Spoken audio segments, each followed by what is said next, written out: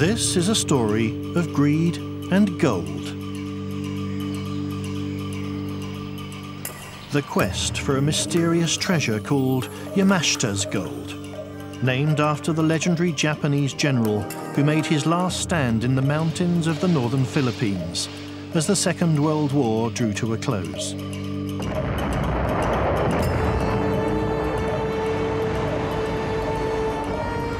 The story goes that before his defeat, Yamashita ordered his troops to bury a fortune in gold that the Imperial Army had looted from Asia. Some say it was the largest treasure hoard in history.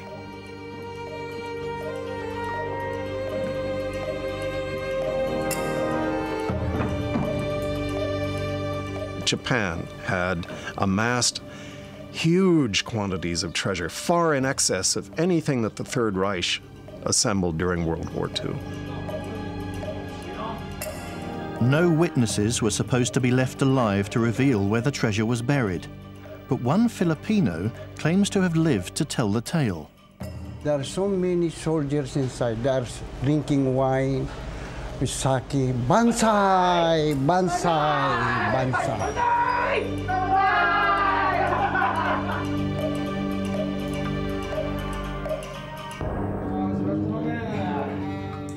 When we were inside the tunnel, when we go out, I hear a boom, boom, boom.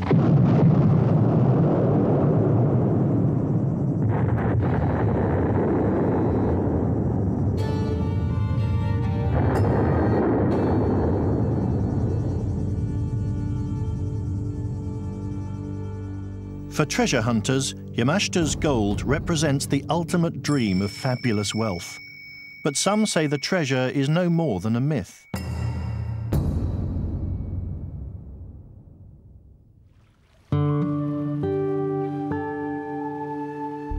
For decades, treasure hunters from across the globe have combed the islands in search of the elusive plunder.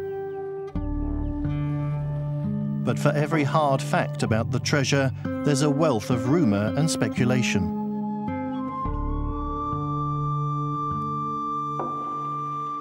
The treasure hunters keep digging.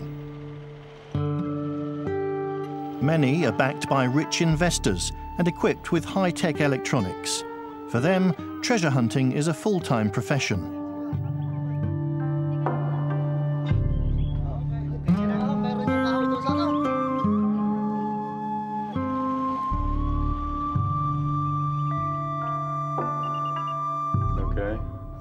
Okay, right there. Oh, no.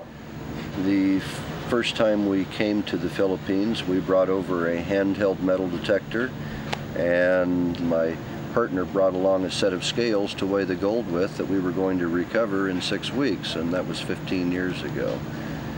So have you found anything in those 15 years? Electronically speaking, we have, but something that you can hold in your hand, very little.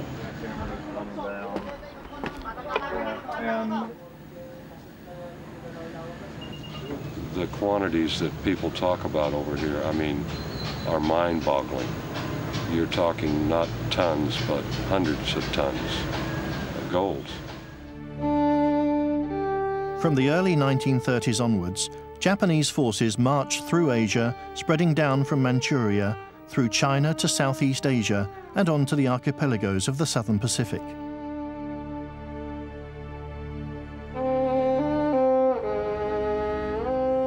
Japan itself possessed few resources. With an army of over 2 million men to support, they needed plunder of all kinds to sustain their expansionism: food, raw materials, and treasure.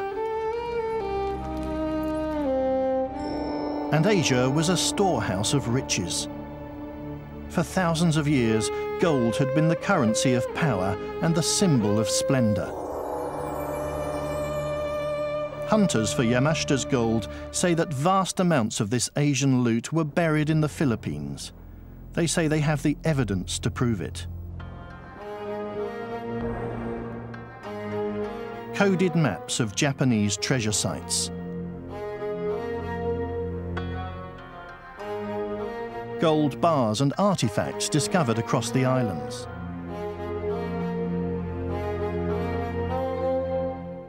30 years ago, one Filipino treasure hunter said he'd unearthed a solid gold Buddha, part of Yamashita's private stash.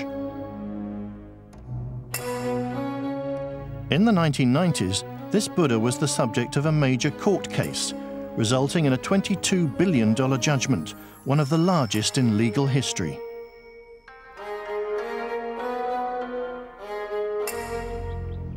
Many of the people that go treasure hunting in the Philippines know perfectly well that the story is true. There are those that imagine that the Yamashita's treasure is a glorious legend and it's fun and wouldn't it be fun to go do this, but there are others that know perfectly well that gold has been recovered there, large quantities of gold.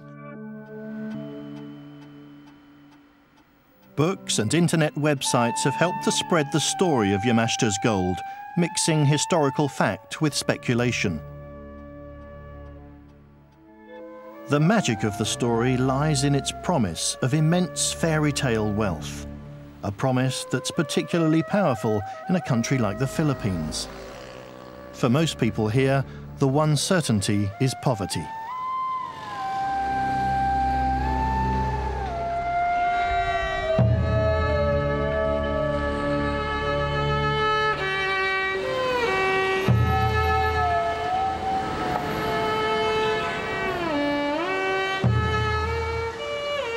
One reason why this treasure legend appeals to a lot of Filipinos is because, well, life is generally hard in the Philippines.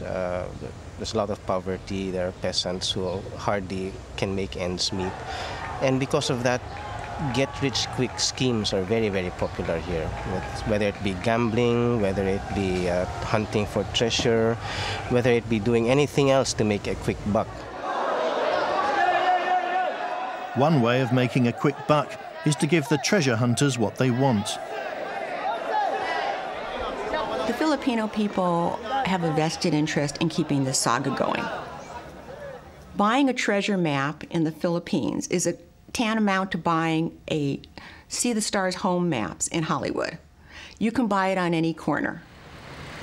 They like this. It brings money into their economy. Their workers are employed in digging. The money of the investors is spent in their hotels and in their other enterprises. And it is a cottage industry.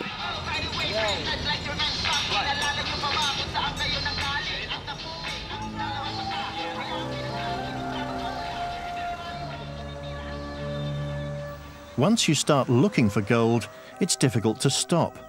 The great discovery is always just around the corner.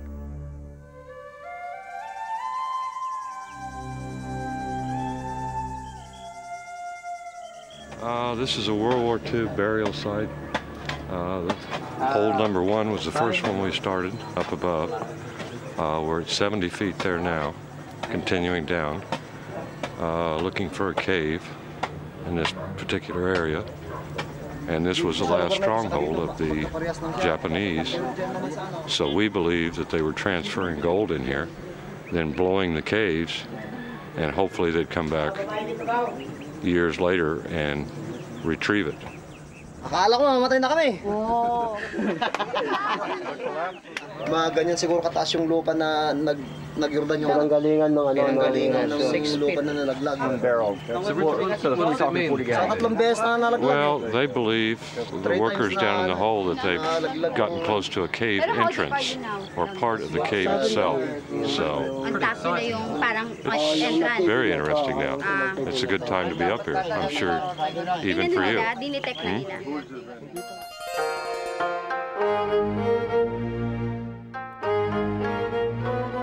The truth about Yamashita's gold may be buried under layers of rumor and speculation. But the origins of the story lie in historical fact: Japan's conquest and exploitation of Asia.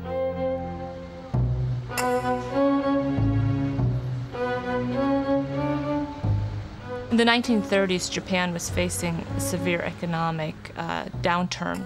So there was a growing sense in Japan that unless they expanded militarily, that they would be facing the prospect of not only mass unemployment, but perhaps even starvation.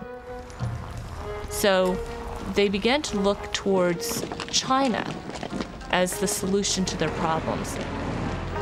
In 1931, Japan seized the province of Manchuria and began stripping it of resources. 6 years later, imperial troops attacked the nationalist capital of Nanking, slaughtering tens, some say hundreds of thousands of civilians in a massacre that became known as the Rape of Nanking. Reports of Japanese brutality shocked the world. Yet the scale of Japanese looting received far less attention. When I was researching my book, I came across literally hundreds of references of Japanese looting in the city, in wartime diaries, in missionary accounts. There were stories of the Japanese breaking into embassies, churches, schools, banks, and systematically plundering whatever they found there. One of those who witnessed Japanese behavior at the time was an American academic, a history professor at Nanking University. Practically every building in the city was entered many, many times by roving gangs of soldiers throughout the first 6 or 7 weeks of the occupation. In some cases, the looting was well organized and systematic, using fleets of army trucks under the direction of officers. The vaults in the banks, including the personal safe deposit boxes of German officials and residents, were cut open with acetylene torches. The pattern was repeated again and again over the years as the Japanese advanced. Philip Olenschlager recalls what happened at his father's bank in the Dutch East Indies when the Japanese arrived. Now, when the Japanese had invaded Malaysia and Malaysia had fallen, then the bank, which had a headquarters in Batavia, which is now Jakarta, moved their gold reserves to the more central bank location of Bandung. Bandung is a central part of West Java. So all the gold reserves of the then colonial bank of Indonesia, called the Javase Bank, were all in the folds of the bank in Bandung. And my father was one of the directors at the bank. And there the Japanese did put their hands on the gold in the folds. That gold was left in the folds and was taken by the Japanese. But also in the folds where all the private property, jewels, some gold I guess, but mainly jewels, of the people living in the Bandung area, and also some which had come from Batavia. And bear in mind that Bandung was the center of the textile industry in all of Asia at the time. So there were very rich, mainly Chinese people there who had put all their property and jewels in the folds in the bank in Bandung. And that was taken by the Japanese. So it was very definitely a concerted effort to rob the country. The looting was widespread and systematic, and it wasn't just perpetrated by the military. In some cases, it was carried out in collaboration with Japanese gangsters, the Yakuza. One of the key figures involved in this looting was Yoshio Kodama, a right-wing ultranationalist with links to the Yakuza. Kodama was given special military status in order to assist the imperial forces in acquiring war plunder. Kodama turns up in Shanghai and begins a series of activities that would make him one of the most powerful men in Japan.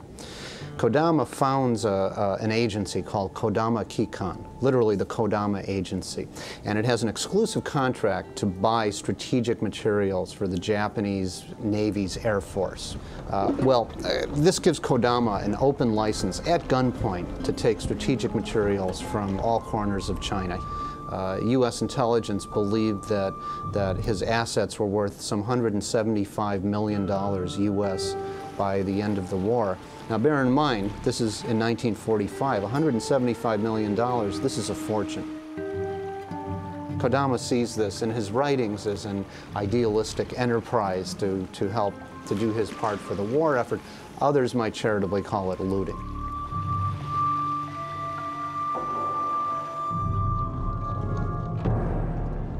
Millions of dollars worth of precious metals were seized by men like Kodama, ready to be shipped back to Japan. But just how much treasure did the Japanese take?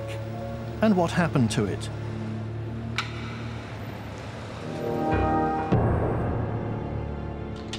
American author Sterling Seagrave believes that thousands of tons of gold were buried in secret sites across the Philippines, and that the whole operation, codenamed Golden Lily, was masterminded by the Japanese imperial family, including the emperor. Regardless of the consequences of Japan's military actions on the mainland, the imperial family wanted to be absolutely certain that they were enriched and that Japan was enriched. It was the economic side of the military campaign. We know that there were 175 imperial treasure sites, and these sites have marked on them the quantity of gold that was hidden in each vault. They had hidden $100 billion, 1945 dollars worth of treasure in the Philippines. But other writers on Japan contest this account. They say that insufficient evidence exists to support it. I think it's a myth. I think it's part of the legends of the Pacific War, and indeed of the war in East Asia generally. And there certainly is no doubt that there was a huge amount of treasure that was accumulated in occupied territories. Does that mean that huge quantities of these treasures then remain secreted all over East Asia? Well, who knows?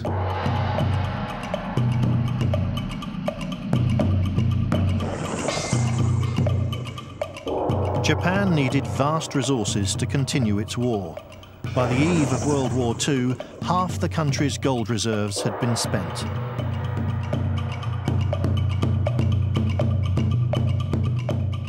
The logic of their own expansionism drove the Japanese to one last throw of the dice. A great triumph that turned into an even greater disaster. December the 7th, 1941, Pearl Harbor.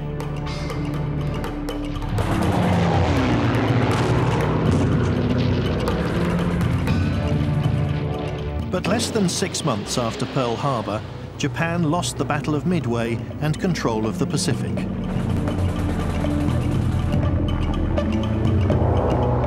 The way the Yamashita gold story tells it, the Japanese, their treasure ships now threatened, turned to a new harbor.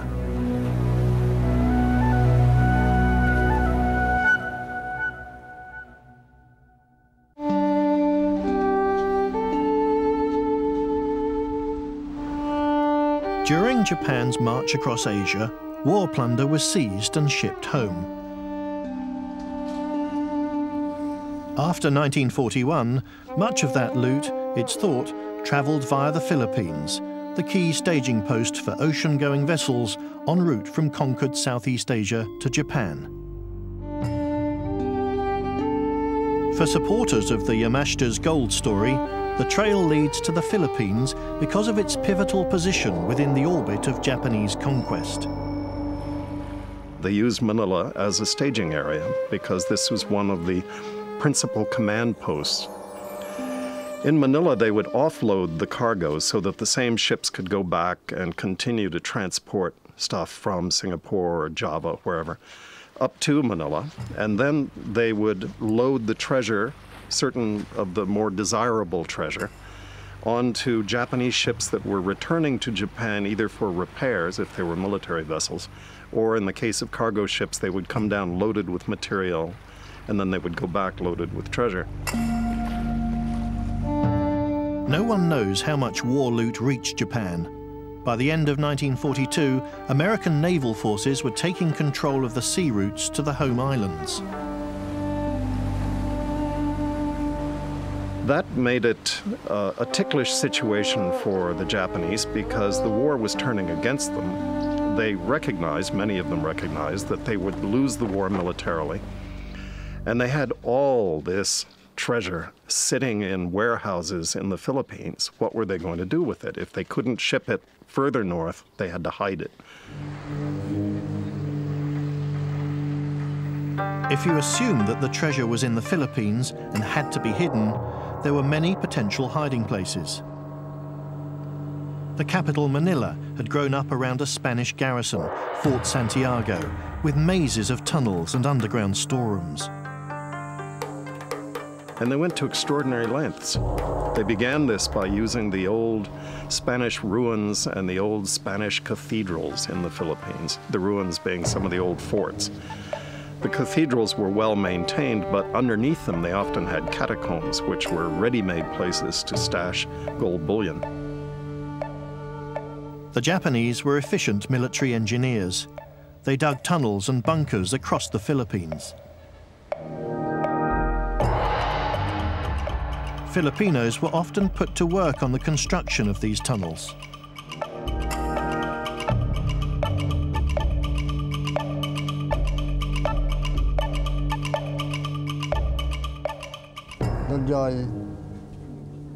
We were made to dig 6 tunnels in the side of the mountain. We dug about 9 feet or 3 meters into the rock. Then we constructed a chamber at the end of the tunnels. I don't know if the Japanese put treasure inside these tunnels. If they did, it would have been a lot of treasure.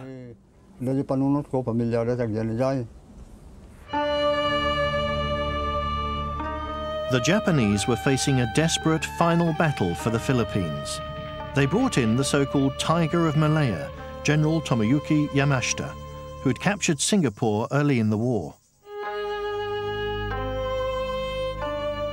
Bunkers and tunnels were needed for storage, transport, and defensive strongholds. But is it possible that these excavations had another use? The Japanese army was all over the Philippines during the war, and towards the end of the war they had to withdraw to certain strategic areas, and when they holed up in the mountainous areas they brought everything with them. So that means they brought in all their valuables. They brought in Japanese civilians who were afraid of being attacked by Filipinos, and the Japanese civilians also brought their valuables with them. So we don't know what valuables the Japanese civilians did, but they probably have had gold, jewels and stuff. So these combined with what they had gotten in the banks and the other institutions, all of these were brought to the mountains. And they had to be concealed there somewhere. Concealed in drums, in vases, concealed in pots, buried in tunnels, in caves, or anywhere else. Again, no one knows how much Japanese treasure was buried, but one extraordinary eyewitness does confirm that some was. Minoru Sato was a young Japanese officer serving in the Philippines during World War II. As the war drew to a close, he was ordered to transport several boxes to a remote location. The military police headquarters in Manila contacted my unit as the war reached a critical stage. I took one of my men and went to headquarters in a truck. There we were given charge of a box of machine gun ammunition and 2 other boxes. So we took the 2 boxes on our backs and set off up into the mountains. Eventually we came to a cave. We thought this was the ideal place to hide the boxes. But I was curious to know what was inside. So I used my bayonet to break open the lid. We were surprised to find the box was not full of material necessary for the war effort.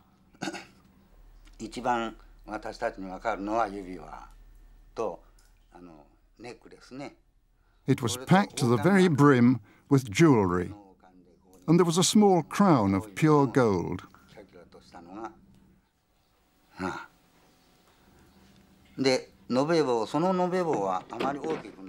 Then we opened the other box. When I pulled back the top, I saw it contained gold bars. They weren't very big. I didn't check their weight, but they were about this thick.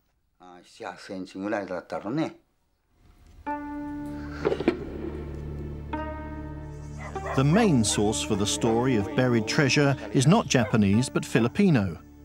During the Japanese occupation, many young Filipinos worked for the Imperial Army as interpreters, cooks, valets, or slave labor.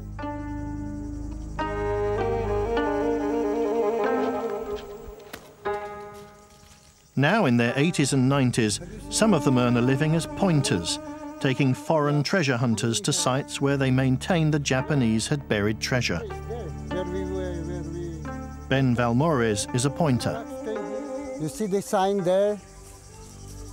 You see the sign there? Yeah. It's a big X, and there is a hole there. The hole was put, they put some gold inside that hole there. So the Japanese get that, chop it and get the gold. I've worked with most pointers or whatever you want to call them. A couple of I will not name, but they're very well known in this area. Very shifty people. Ben is one of the most down-to-earth, honest men.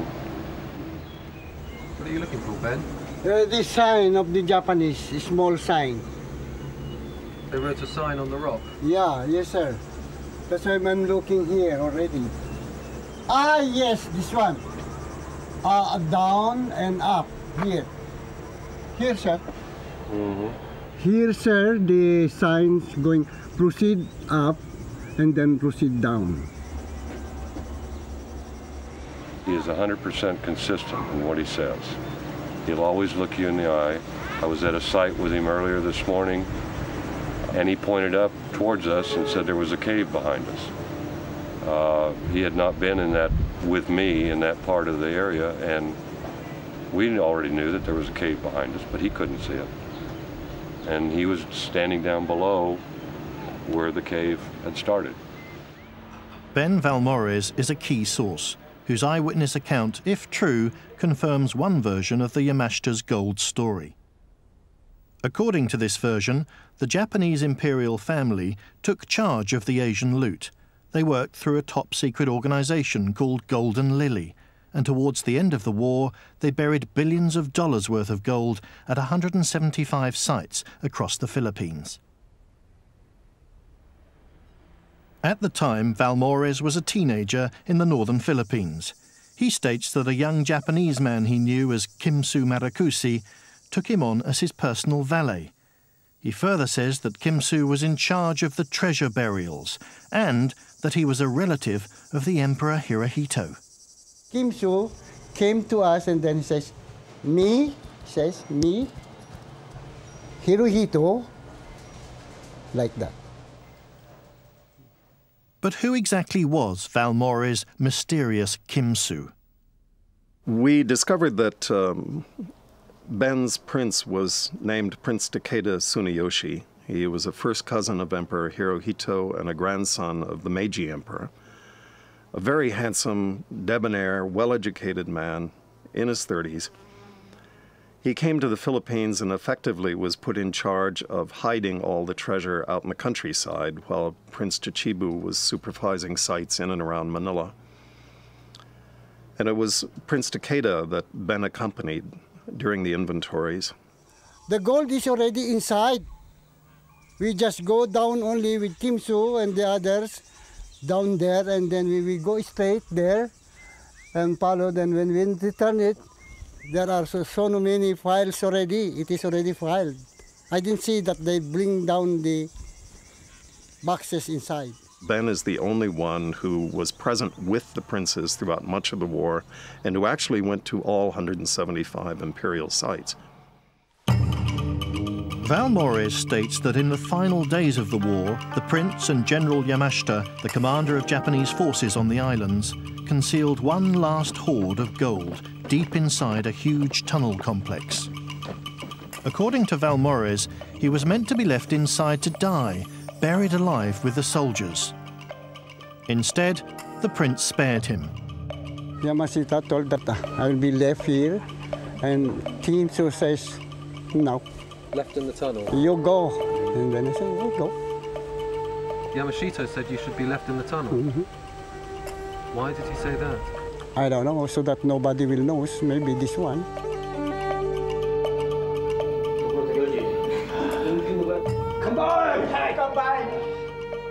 And then suddenly, and I hear a bombs, boom, and so I dive. I dive to the ground.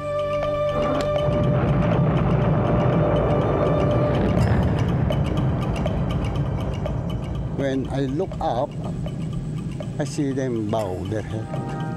No more.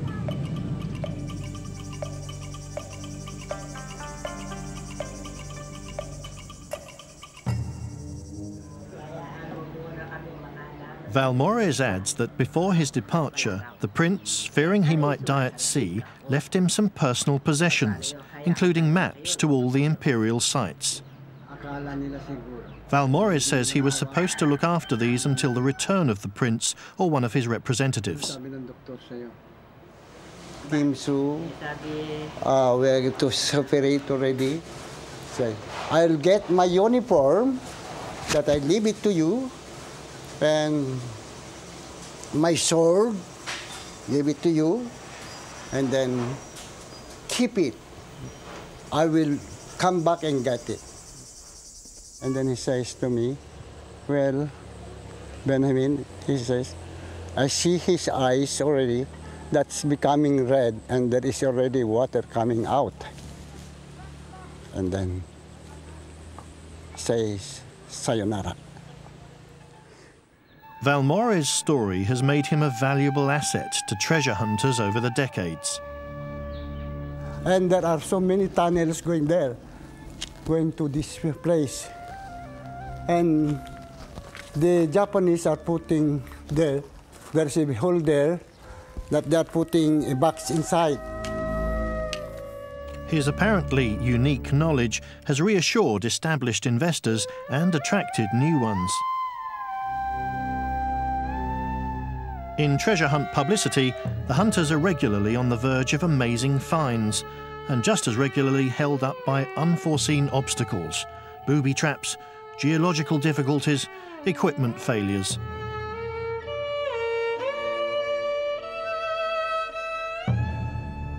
To me, those reports are very important because investors, if they know what's going on, they feel more comfortable with it. They're willing to increase their investment, and you'll get new investors in. So the updates they put out is very important. You like to know where your investment is and what's happening. Some of the people who have looked for the treasure have lived very well off of never finding anything. People will invest in the promise of a possibility of a maybe, and they live off of that hope. And the investors want to make 1,000 times their money back. I just believe they took it there, and I've talked to, some of the older Philippine workers my age that helped bury it. But the hard evidence for Valmores' story is sparse. He no longer has the artifacts allegedly left him by the prince. He says that years of wear ruined the uniform and sword, and that the maps were stolen from him. Valmores is said to have picked out his prince from a lineup of photographs in a specially prepared test. He instantly identified Prince Takeda. And in fact, it stopped him cold. He hadn't seen the prince since 1945, so half a century had passed, and he was so moved, the tears came in his eyes, and he immediately began crooning Sakura Sakura, which is a Japanese folk song of cherry blossoms, which he said Takeda used to sing all the time. The test was supervised by the Filipino wife of one of the treasure hunters. Seagrave supplied the photographs, but was not present. Only a hole. How much of Valmores' story is true, how much fiction? Okay. It came to him and they talked together already. Were his tunnels really treasure burial sites, or were they simply part of the Imperial Army's defenses? As American forces swept towards the Philippines, Japanese troops were digging in. They knew this would be the final battle, and that they would be heavily outnumbered.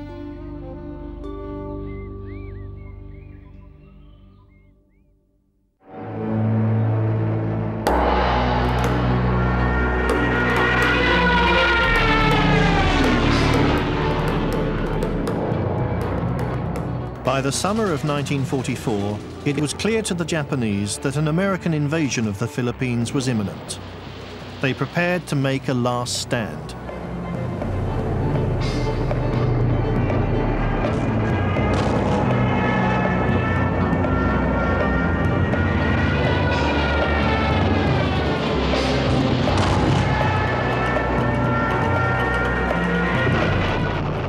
The general in charge of the islands was relieved and replaced by one of Japan's most successful wartime soldiers, General Tomoyuki Yamashita. Once the Americans landed, Yamashita withdrew from Manila to the mountains in the north, around the regional capital, Baguio. The main strategy that the Japanese had by late 1944 and 1945 was to tie down as many American soldiers as they could, prevent them from landing on Japan. So what they did was they holed up in certain areas in the mountains.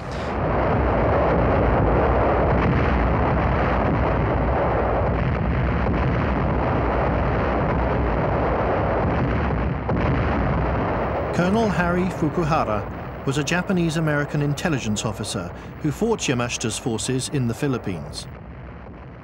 General Yamashita's forces were well entrenched. They had several months of preparation to dig tunnels. Their entire headquarters was underground. They were prepared for our trying to take Baguio. And so they were determined to fight to the end. In the north, the bitter fighting continued for almost a year.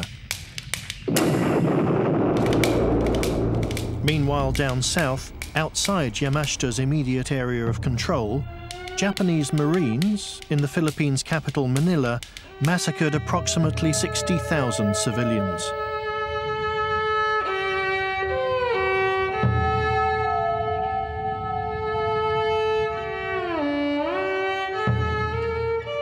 Eventually, in September 1945, Yamashita's forces surrendered. For some, the surrender opened the way for a conspiracy involving Yamashita's gold.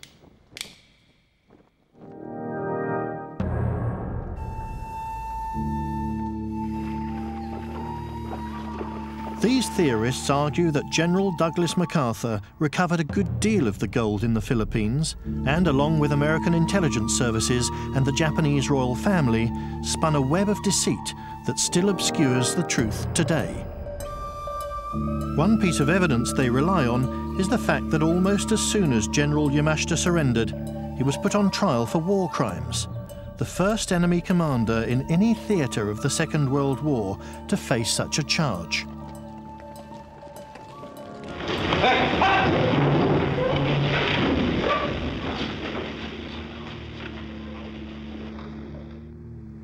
Approximately 60,000 unarmed men, women, and children were killed in the Philippine Islands by men under your command.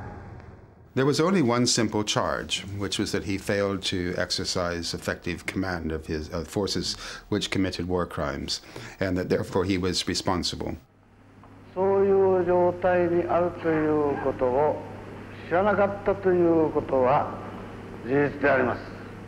I never heard of, nor did I know of these events. There was a great deal of haste in the trial. The proceedings only lasted just over a month, from the 29th of October 1945.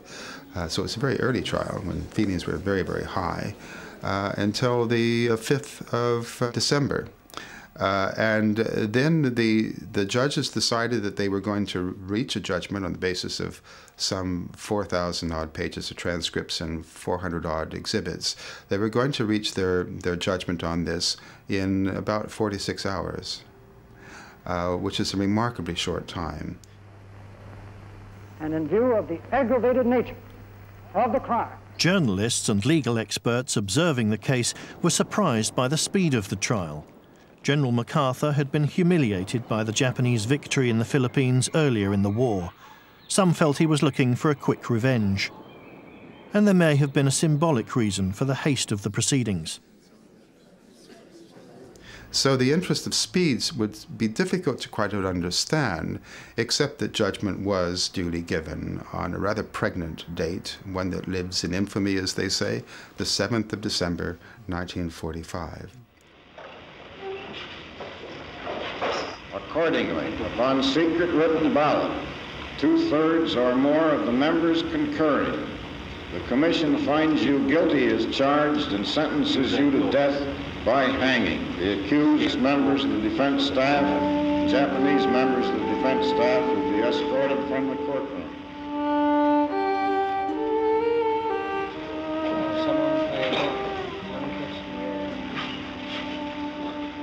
General Yamashita, I think, if Japan had won the war, I think he would be probably the top hero of Japan. But when you don't win a war, if you lose a war, you don't have heroes. Some believers in the treasure story allege that the real reason for Yamashita's hasty execution may have been his knowledge that US forces were opening up some of the imperial treasure sites. According to them, US intelligence agents working for MacArthur had already learned of the existence of the gold during the long years of the Japanese occupation. The truth about all of this is that there was a hidden agenda. What was really going on was that MacArthur's men were at this very moment, during the trial, busily occupied recovering billions, hundreds perhaps, hundreds of billions of dollars worth of gold, and they knew that there were a great many more sites yet to be uncovered after that. So it's self-evident that the reason to get rid of Yamashita was to get rid of the man who would know that you had done this. Others are less convinced, however, that Yamashita was involved in any treasure burials.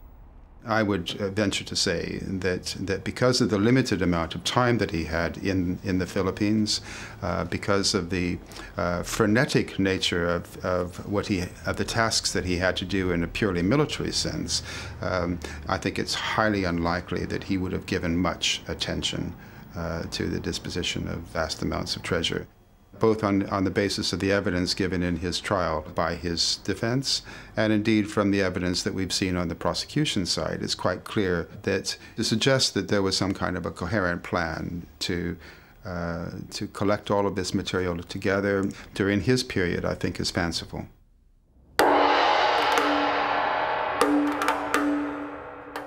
But assuming the gold existed, what evidence is there that American forces recovered it? And what happened to it if they did? One piece of evidence that believers in Yamashita's gold site is the will of a Filipino businessman, Severino Santa Romana. He died in 1974, and his will suggests that he was rich, fabulously, unbelievably rich. On paper, he left his friends and family over $600 million, a mere fraction of his supposed wealth. The question is, where did his money come from? The mystery of Santa Romana's wealth has, like Yamashita's gold, given birth to its own series of legends and competing stories. There are several possible explanations, but the most dramatic one is that Santa Romana worked for US intelligence in the Philippines during the war. That the gold recovered by US intelligence forces at the end of the war was placed in special bank accounts around the world and used for Cold War covert operations. And that Santa Romana held the key to those accounts. As proof, Seagrave cites many gold bullion deposit accounts registered in the name of Santa Romana or one of his many aliases.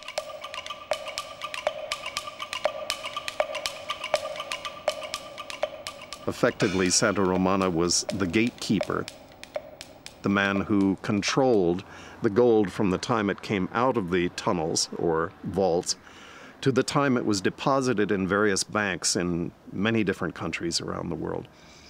Under CIA cover, he was essentially a CIA agent his entire life after World War II. For Seagrave, persuasive confirmation of this came from a now-dead CIA source, the agency's former deputy director, Ray Klein. Arlene Friedman is a Los Angeles private detective who worked for a law firm on a Japanese war loot case originating from the Philippines. She interviewed some 350 witnesses over a period of 6 years, including the CIA's Ray Klein. There was a lot of allegations about the CIA involvement or OSS involvement. Ray Klein was a charming gentleman, looks just like Santa Claus. Talked to us for 2 hours. I took 2 hours of notes and basically said nothing. He did not confirm or deny anything. The closest he came when I asked, is it possible that any of money in Manila was used for covert operations? Ray Klein said, without even confirming or denying, let's use a little intelligence here. If you are a covert organization, you don't go to the US Congress and ask for an appropriation of money for a covert activity. Obviously, the CIA has money that they use for covert activities. The link between Yamashita's gold and the CIA remains open to doubt. Despite the efforts of many claimants, including relatives of Santa Romana, no one has yet publicly admitted to getting gold out of a Santa Romana account. As with Yamashita's gold, the money seems to remain, frustratingly, just out of reach. And Santa Romana's money may have had nothing to do with Yamashita's gold. There's another, less sensational explanation for his fortune. His name has been linked with that of Ferdinand Marcos, the former dictator of the Philippines. After his overthrow in 1986, Marcos was discovered to have billions in gold bullion secreted in bank accounts around the world. His opponents claim his immense fortune came from corruption and the looting of his country. Santa Romana money may, in the end, just be Marcos loot. Yet right up to his death, Marcos himself insisted that his money had come from a most surprising source, Yamashita's gold.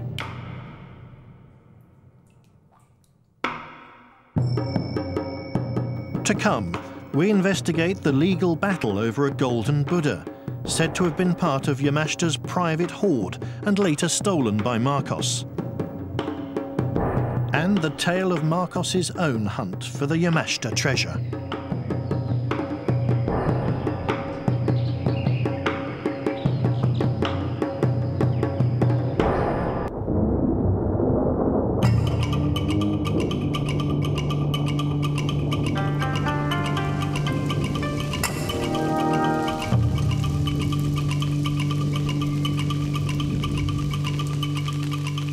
During World War II, Japanese troops under the command of the imperial family and the legendary General Yamashita are said to have buried a fortune in treasure in the Philippines. The story goes that it was looted during the Japanese march across Asia. Some say it was the largest hoard in history.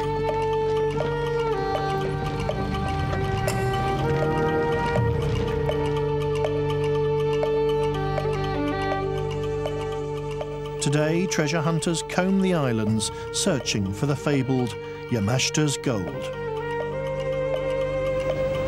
The quantities that people talk about over here, I mean, are mind-boggling.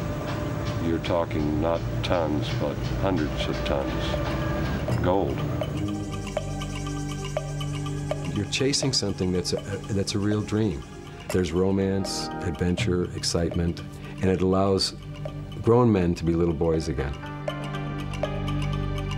I think it's almost a disease, this treasure hunting syndrome that drives people to lose reason, and you have to really sit back and say, now wait a minute. Well, it's a chance to, get incredibly rich real quick. Maybe 10 feet down, there's, $300 or $400 million in metal somewhere. And if you dwell on that and you start thinking about it, you get really, really odd-looking people. They get this thought and their eyes go glassy and they start smiling and just thinking about what's going to happen once they find this gold. And they're another guy's down with gold fever. For treasure hunters, Yamashita's gold represents the ultimate dream of fabulous wealth.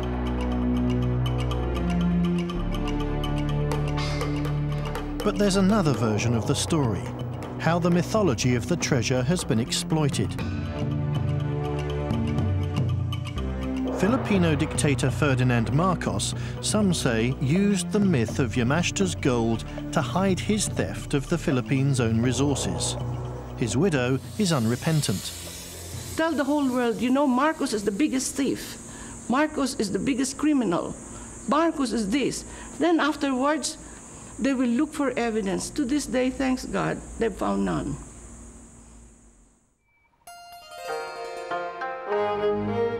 Rumors of a vast treasure left by the Japanese began to sweep the Philippines shortly after the war. The rumors have never died away. Books and internet websites have helped to spread the story of Yamashita's gold. Its most dramatic version claims that during the war, the Japanese imperial family masterminded an operation to loot the territories the Japanese had conquered, and that towards the end of the war they buried hundreds of tons of stolen gold in sites throughout the Philippines. Sterling Seagrave, an American author, has spent a couple of decades investigating Yamashita's gold. We know that there were 175 imperial treasure sites, and these sites have marked on them the quantity of gold that was hidden in each vault. They had hidden $100 billion, 1945 dollars worth of treasure in the Philippines. Some critics regard Seagrave's theories as speculation, but their origins unquestionably lie in historical fact: Japan's conquest and exploitation of Asia.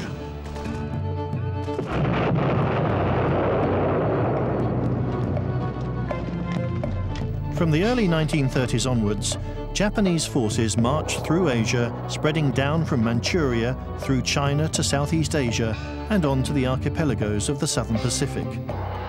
And wherever they went, they looted, systematically and ruthlessly.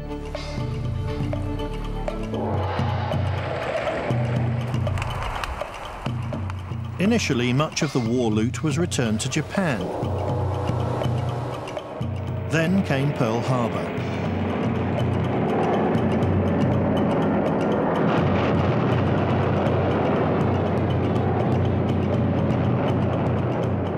Within months, the war turned against Japan, and US naval forces started to close off the sea routes to the home islands.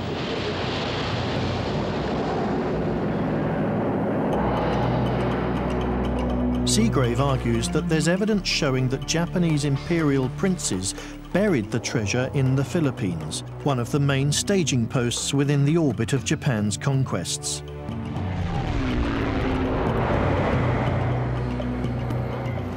In 1945, the story goes on, the Japanese faced defeat at the hands of the Americans. So the imperial family, now working with General Yamashita, who'd been made commander of Japanese forces in the Philippines, buried the last troves of treasure here. There were all these rumors that there was treasure concealed here. If, let's say, one native of the place finds one drum full of pre-war Philippine coins, the story can grow. As it goes on, people are very secretive about it, so it goes by word of mouth. And as it goes by word of mouth, it gets bigger and bigger and bigger. What's one drum becomes 10 drums, and what's 1,000 pesos becomes 1,000,000 pesos by the time it reaches Manila. There's a lot of evidence that the Japanese buried some occupation valuables behind their lines. But this is very different from the full-blown Yamashita legend. Some say the Yamashita treasure's been recovered, but no one knows for certain. Amidst all the doubts, one name does crop up again and again: the former dictator of the Philippines, Ferdinand Marcos. Some believe he was the biggest and most successful treasure hunter of them all. For over 2 decades, Marcos ruled his country like a gangster. Bribery, corruption, and the torture and murder of political opponents were features of his regime. Marcos also built a vast personal fortune, much of it in gold. No one knows how much it was, but it's estimated to have been billions of dollars. Marcos's widow says that her late husband was always obsessed with gold. He had a fascination with gold even before the war and even before he finished college in 1939. And he was already trading, working with gold mines. He was truly fascinated with gold because he thought gold was virtue, like virtue. Like many Filipinos, Marcos was also fascinated by legends of Yamashita's gold. In the late 60s, rumours began to circulate that Marcos had found the treasure, rumours that Marcos himself encouraged. Well, Marcos started out with less than $60,000 in assets according to his tax returns when he took over as president in 1966. In 1970, it became apparent he was making a lot more money than his presidential salary, and he called in the local press and said, "Do you know how I made my pile, boys? I found the treasure of Yamashita." Marcos claimed that he'd first got hold of maps to the Yamashita treasure as a guerrilla fighting the Japanese in the northern Philippines. Few believed him later on when he and his wife Imelda said that he'd actually found Yamashita's gold. Today she tells a different tale. Sometimes in levity he would say, "Oh, maybe, where did you get this money, you know? Because maybe I got it, you know, Yamashita gold because they surrendered."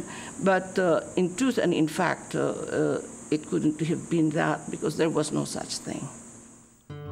But in 1971 came a discovery that indelibly linked Marcos's name with Yamashita's gold and appeared to provide concrete proof of the existence of the treasure itself. They found a golden Buddha at 3 feet.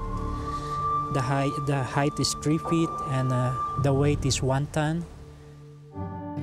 Henry's father, Rogelio Rojas, a Filipino locksmith and treasure hunter, claimed to have found a solid gold Buddha in a tunnel behind a hospital in the former Japanese stronghold of Baguio. He believed the Buddha was part of Yamashita's private hoard.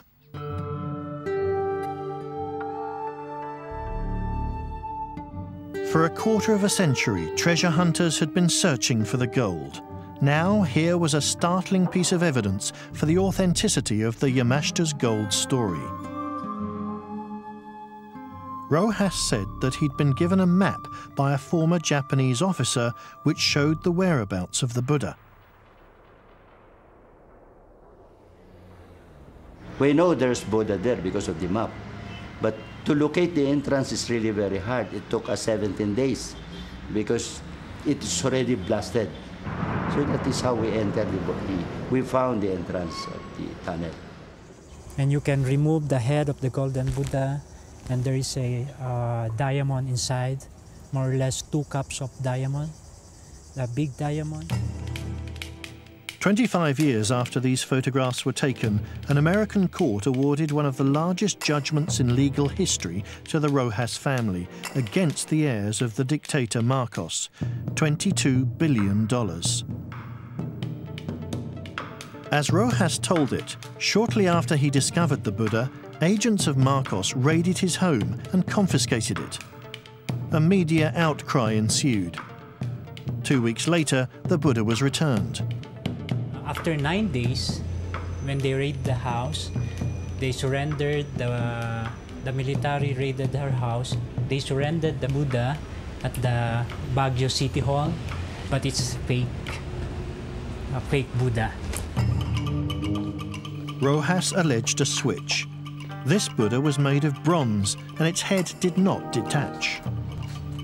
Rojas was arrested. Under duress, he retracted his protest.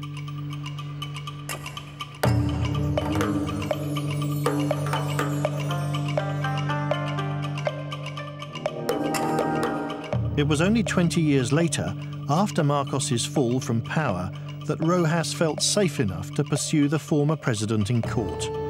He claimed Marcos still had the original gold Buddha and sued him for its return.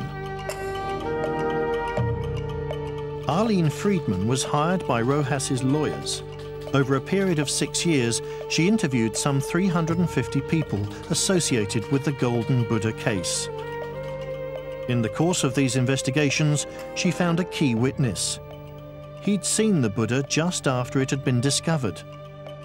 So the first person I located was Kenneth Cheatham, who was in the military at the time, U.S. military. He was stationed in the Philippines, and he was a treasure hunter. And Roger's story hit the press, and so Kenneth Cheatham went over to Roger's house and took photographs of Roger and the Buddha. Yamashita's gold supporters used Cheatham's photographs to prove the authenticity of the Golden Buddha.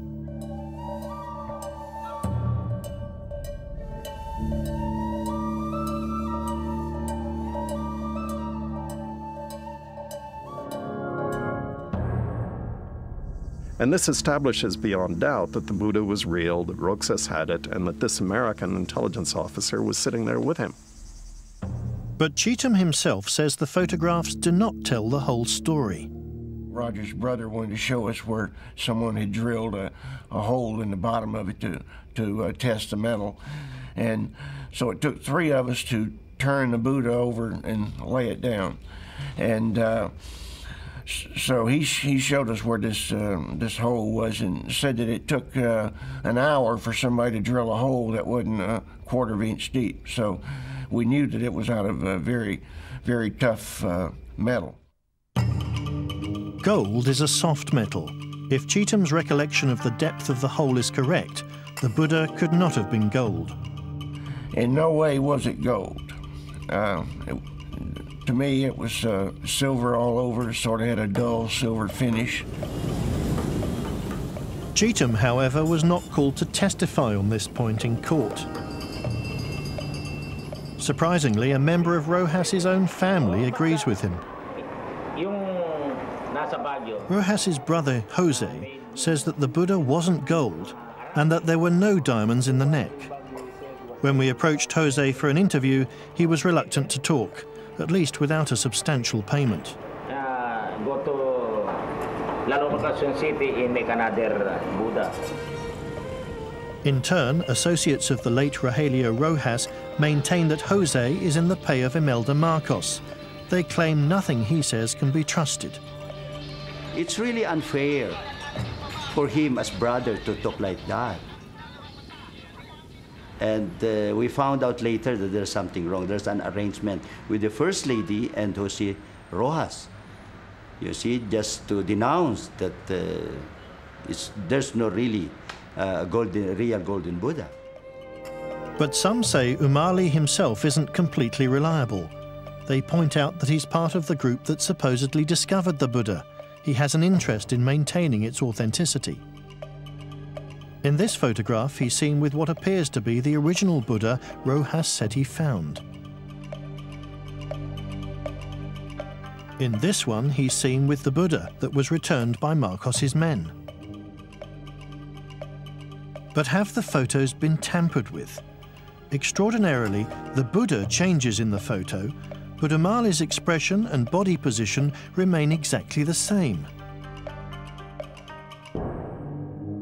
The Golden Buddha case, like the whole Yamashita mythology, is a shady world of charge and countercharge, of bluff and double bluff. Despite the doubts and rumours, Rojas always maintained that his Buddha was made of gold and that Marcos stole it. Just before Rojas was due to fly to Hawaii to give evidence against Marcos, he died. His friends and family claim he was murdered, poisoned by Marcos. Imelda Marcos and my father, he eat soup. After 4 months, my father's here in the Philippines, then it's always vomiting. He died at Manila. How did he die? Poison.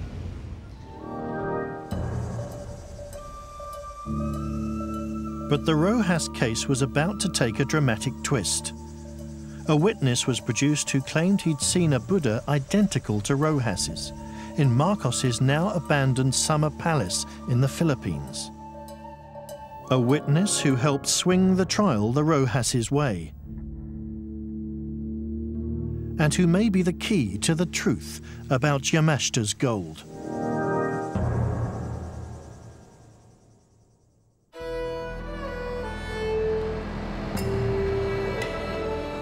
The Golden Buddha case, brought by Rogelio Rojas against the Marcoses in the American courts, revealed a web of intrigue in the Philippines. Rojas's lawyers had to prove that the Buddha found by their client was made of gold, and that former Philippines President Ferdinand Marcos stole it.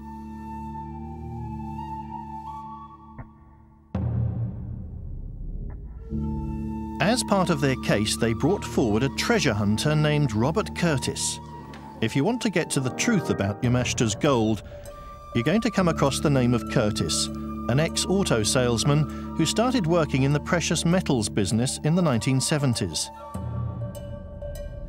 Curtis's story is that in 1975, he saw a golden Buddha at Marcos's now abandoned summer palace, a claim he repeated under oath to lawyers for Rojas. While you were there at the summer palace, did you see any gold? Yes. Where, in what form was the gold? Well, one was a Buddha and the other were bars. And where did you see a Buddha? In his office. That photograph contains a picture of two people and a picture of a Buddha with some rope around it. Do you recognize the Buddha in that photograph?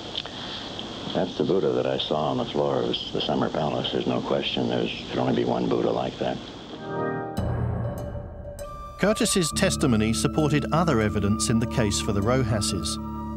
And in August of 1996, a court in Hawaii awarded Rojas's heirs one of the biggest damages judgments in legal history, $22 billion. The award infuriated the Marcos family. Imelda Marcos maintains that if the Buddha was so valuable, why had its country of origin not demanded its return? After saying that we stole this Buddha, and there is no community in the world, there is no country in the world that is claiming this Buddha. The Rojas family hasn't collected a penny from the Marcoses. The $22 billion judgment has been massively reduced on appeal. The case continues. For the Rojases, the Buddha has been a curse. Henry, you seem quite nervous down here. Yeah. You just tell me why. Because I'm very afraid to see the others people, to go here and maybe I'm so nervous until now. Is it still dangerous for you? Yes, sir. Why? I don't like to die. I'm afraid to the Marcos group and also the government. Marcos was a villain. The list of people he harmed is a long one.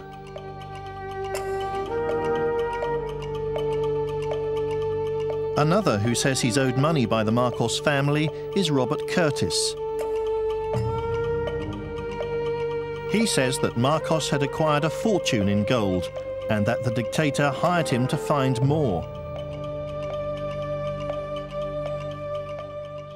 During this meeting with the president, he was trying to eliminate any doubts that I had. So the purpose of the trip was to show me gold.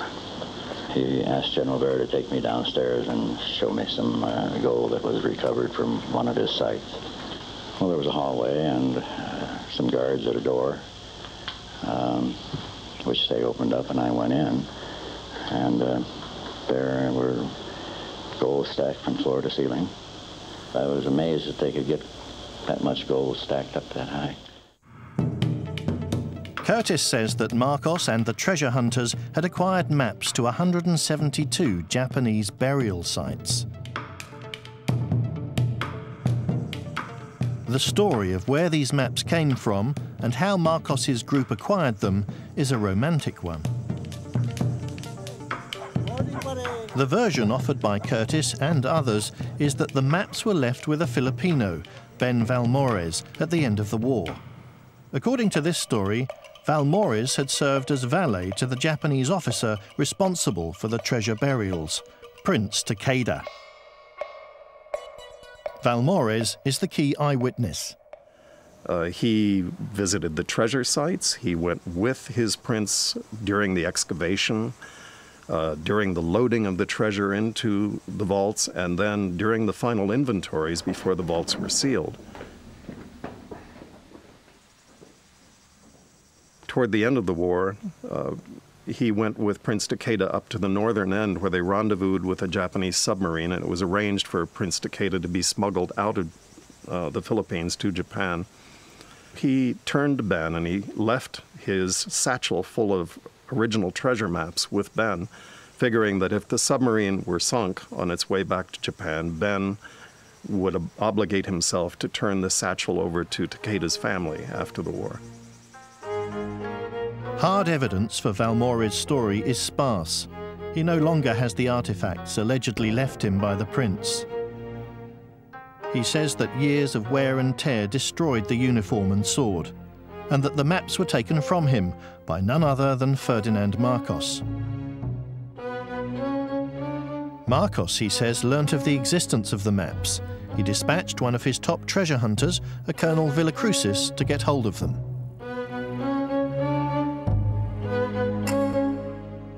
Colonel Villacrucis see the map because he's the one who break the lock. And he says to me, Ben, this is a map of treasure. So I was surprised when he says that is a map of treasure.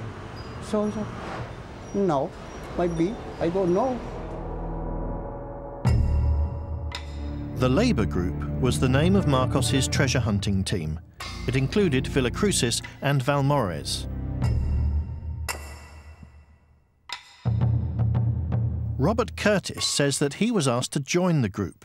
His tasks, to decode the Japanese maps and to find the gold.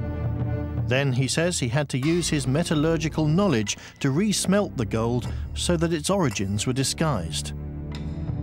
Curtis was a success. He reverse engineered about 8 sites, and one of them, the most celebrated, was called Teresa. Teresa 2, actually, because there are 4 different Teresa sites on the same odd-shaped Sugarloaf Mountain. Curtis says that the Teresa site was selected as the first test of his engineering skills. Beneath it lay an underground complex built by slave labour. The Valmores maps indicated it held army trucks filled with bullion, solid gold Buddhas and precious gems. 60 feet down, Curtis claims they hit a Japanese booby trap. Curtis says Marcos's troops cleared the site as a safety measure, but he was never allowed to return.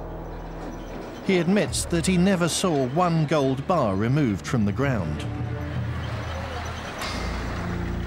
Shortly after, he says he was forced to leave the Philippines in fear of his life. On July 5th, 1975, Colonel Yamashita picked me up to take me to see General Blair and President Marcos, but instead took me to the U.S. military cemetery in Fort Bonifacio, where I was led to a group of rhododendron bushes, and I saw this hole in the ground big enough to sit my body in, and Colonel Yamashita put a .45 behind my ear and told me, we're good friends, but I'm sorry I have to do this. Obviously you're still here, so I assume the gun was not fired. Well, I'm a good talker. Were you able to talk your way out of it? Yes. And amazingly, I did. Did you then decide it was time to leave the Philippines? Wouldn't you? Yes. At that point, Marcos came in with his soldiers, and they removed only the gold that they found in the back of 8 or 9 army trucks that were in one of the tunnels. The amount of gold Marcos recovered was $9 billion worth of gold. In 1975 values. After that, gold prices went way up.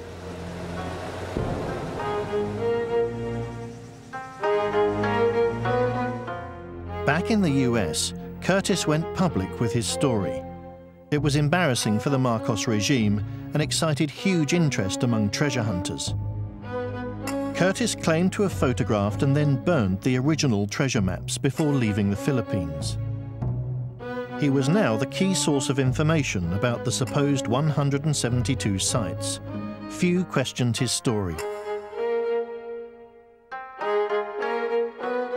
One of those who went along with Curtis was a much decorated World War II hero, Major General John Singlaub. Extraordinarily, Singlaub thought it would be a good idea not just to hunt for the gold, but to use it to help fund a dirty war supported by right-wing forces in the States. I was at the time very actively engaged in supporting the Nicaraguan resistance. I was raising money for that purpose. Raising money in the United States had its limits as far as support to a resistance movement. I could use it for humanitarian aid, but for the military aid, I needed to raise the money outside of the country to comply with our laws, the Neutrality Act. And I thought it sounded like a good source of revenue if it really was legitimate.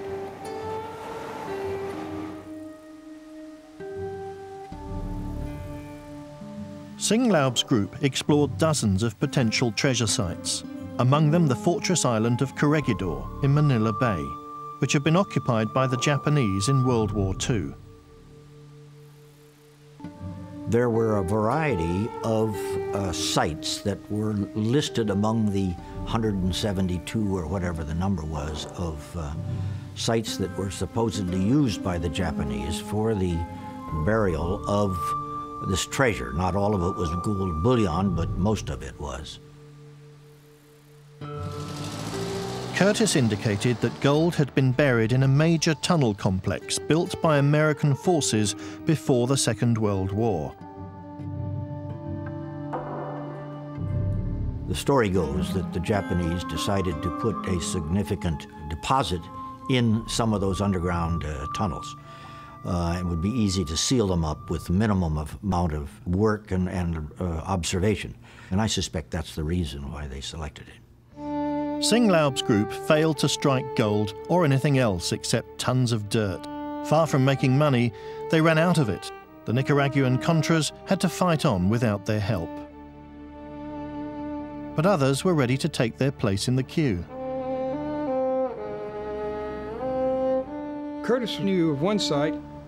All he needed was a sledgehammer to knock through one wall, and there was approximately $1 billion in treasure. And that was Fort Santiago. Ex-Green Beret Charles McDougald, an acquaintance of Singlaub, was the next to approach Curtis. McDougald, of course, hoped Curtis's maps would help make him rich. But he was also a close friend of some important Filipino figures. Part of his pitch was that the gold would help bail out the Filipino economy. He started digging in the ancient Fort Santiago, which had been used by the Japanese as a wartime headquarters. So we went there, set up, all set to knock through this wall. We knocked through it, and we find ourselves facing, I think, a 14-foot square room with a 30-foot ceiling filled with earth. So there we were tunneling in the middle of this fort, trying to find where this treasure was, supposedly just on the other side of the wall. And that we would be digging all night and close up at dawn and go home. The treasure hunt turned into a public relations disaster when 2 Filipino workers were killed in a cave-in. About 2 weeks into the dig, I think it was February 22nd, 1988, there was a cave-in that killed 2 of our men. And we had to shut down the site and, of course, go in and get the bodies. As a result, we had to go public and announce that we were digging for gold there.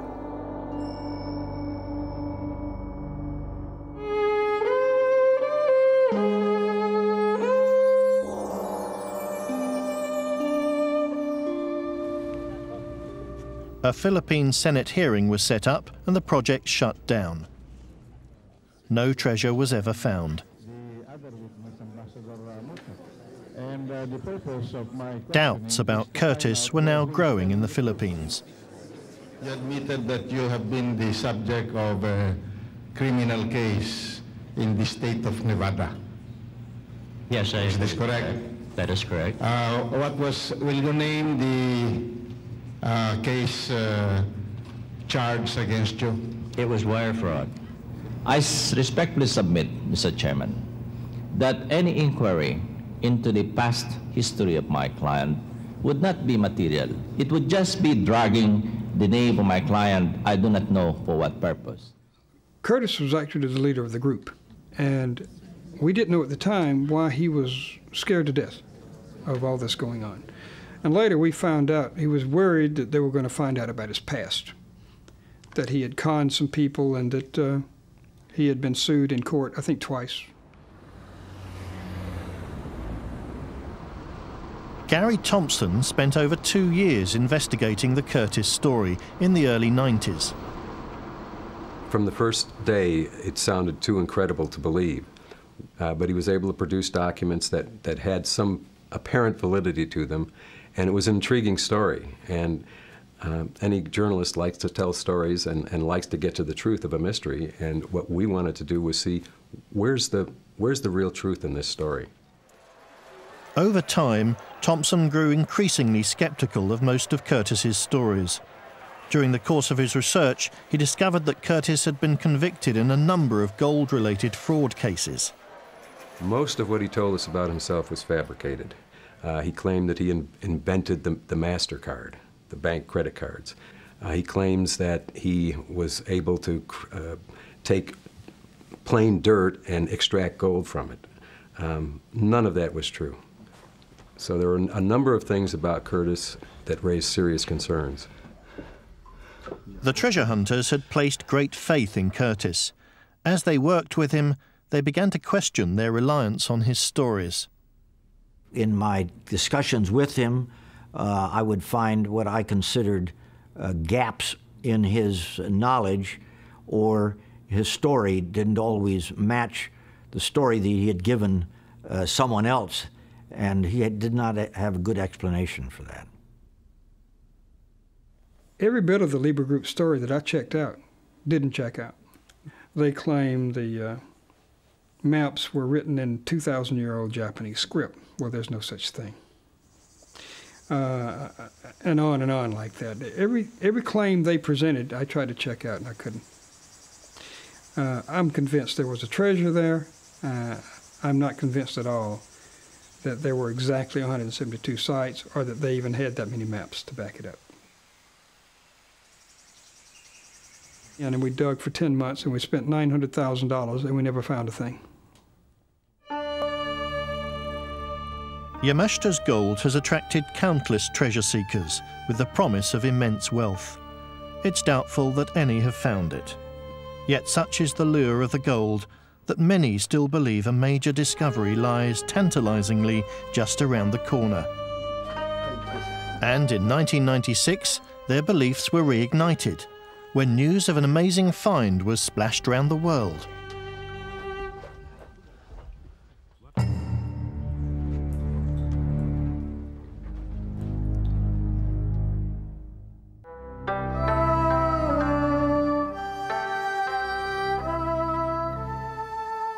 Yamashita's gold is a lucrative business in the Philippines, a business that is kept afloat by rumours of major discoveries somewhere in the islands. All too often, these stories prove to be a disappointment. But in April 1996, a Japanese documentary crew caught on tape a cave full of gold bars said to be worth over $150 million. For many, this was incontrovertible proof of the existence of the Yamashita treasure.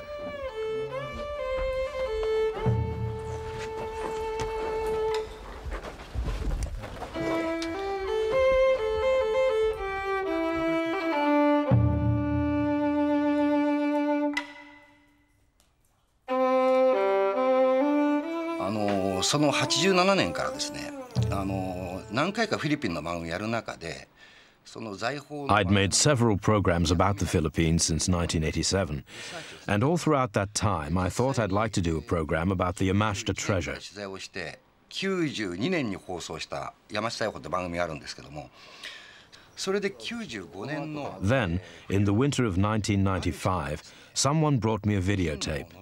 I had a look at it and saw that it contained footage of several hundred gold bars in the jungle in the Philippines. As a result of that, I really wanted to get some film of it for myself.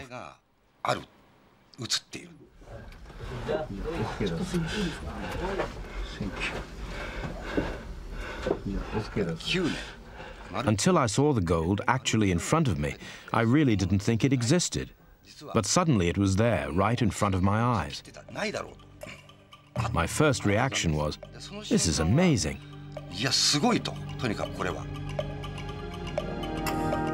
The documentary crew were given samples from one of the gold bars, which they took back to Tokyo for testing. The tests proved it was high-grade gold. But doubts have been raised as to whether all the gold bars were in fact genuine. Sunio Matsuzaki is a former Japanese TV producer and treasure hunter based in the Philippines. He maintains that the gold bars were probably fakes, the work of a Filipino crime syndicate.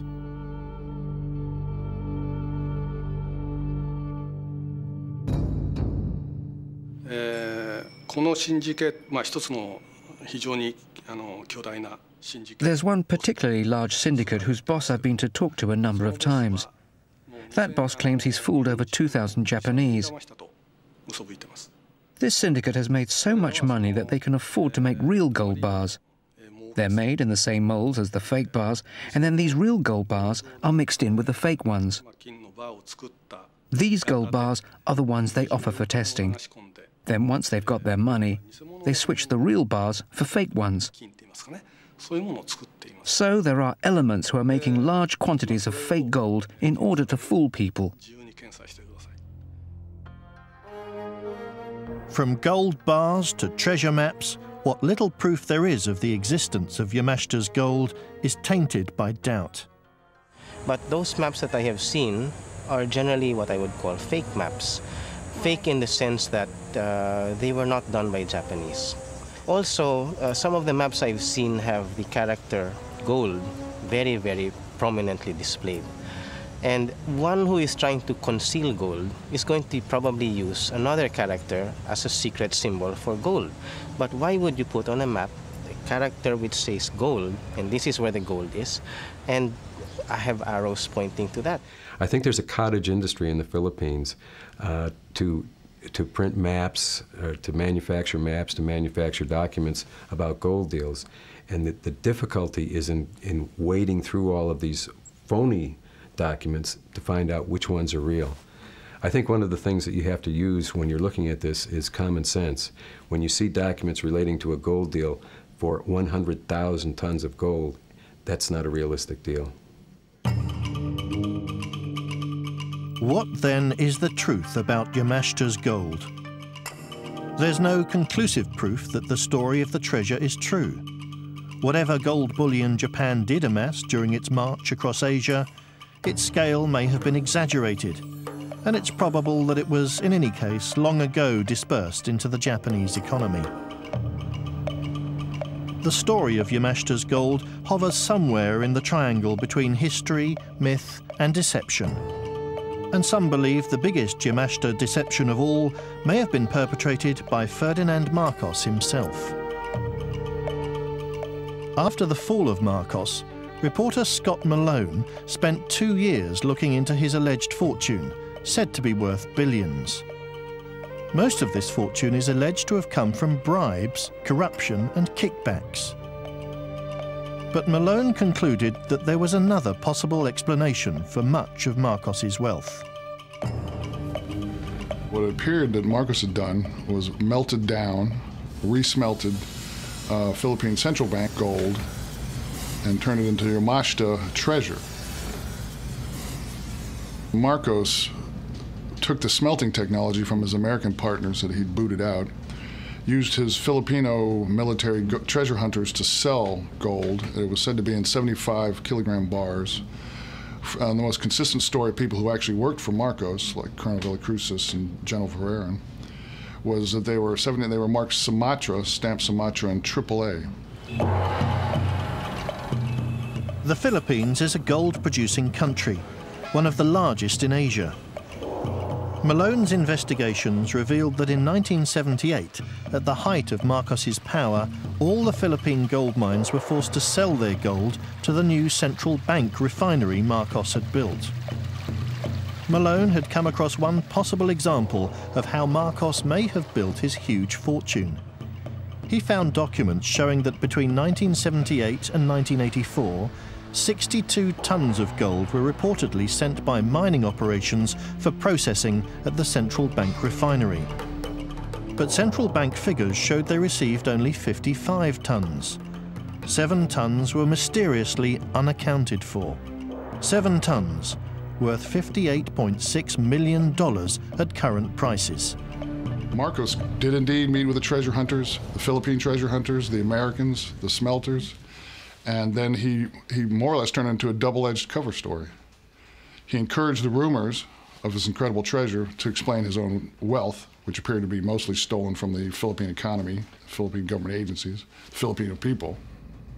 In reviewing all my files and documents and memos, I found only one person in a 2-year investigation that ever saw one actual alleged bar of gold. Other than that, I found hard evidence, documentary evidence of various people trying to sell gold, smelt gold, broker gold, loan gold, swap gold, and ship gold. But all that gold, almost to a T, the only real gold I ever found came from the central bank in one form or another, and not the so-called treasure of Yamashita. Like gold itself, the story of Yamashita's treasure refuses to be tarnished. Even those who doubt most of the evidence still find it hard to let it go entirely. I believe that the truth underlying the story was that there was gold looted by the Japanese and that some of it was buried in the Philippines. But I think if you think about this logically, if you were the Japanese, would you bury this great hoard of gold, this alleged hoard of gold, in 172 sites around the Philippines? No, you try and concentrate it in as few locales as possible, in as secure an area as possible, and as soon as possible after the end of the war, you would come back and make recoveries. It takes a lot of rejection of the natural greed desire to reject the concept of digging for treasure. My personal gut feeling is that there was treasure there. If it's a scam, it's very well thought out and very well choreographed. It's a wonderful, wonderful idea that you are involved in the greatest treasure hunt in the world. I got very hooked on it, I really did, until I started looking at it rationally. It's a wonderful saga. It's Indiana Jones. You can sit in your armchair and say, I have a piece of an Indiana Jones saga. You have the Philippine community who is making an enormous amount of money by people going over there and looking for this treasure. They're hiring Filipino workers. This is a country that's starving to death. Investors' money is being spent in the Philippines. This behooves them to keep the story going. A lot of us have gone over there and spent a lot of money looking for treasure. And I do not blame the Philippines one bit. I enjoyed myself over there. But we've contributed a lot to the economy. Now, we've dug a lot of holes, and I apologize for that.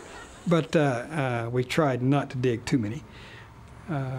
Put a lot of people on the payroll, and we've left a lot of dollars over there. There's the treasure right there. All the treasure hunters that leave the dollars.